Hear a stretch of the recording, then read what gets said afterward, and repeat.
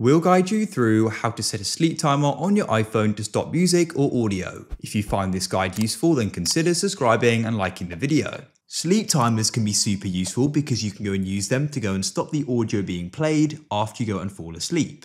So first of all, I'm going to get some audio playing. I'll just go and play this song here, but it could be from another app. It doesn't really matter.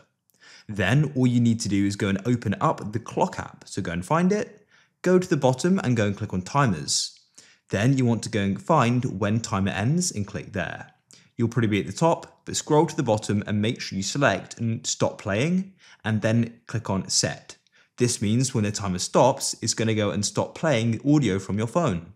And so then what you can do is go and enter in the amount of time. This is going to be the amount of time that it usually takes you to fall asleep. In this case though, I'm just going to set it for 3 seconds just to show it working. So I'll now press start, but obviously it would be a lot longer in reality.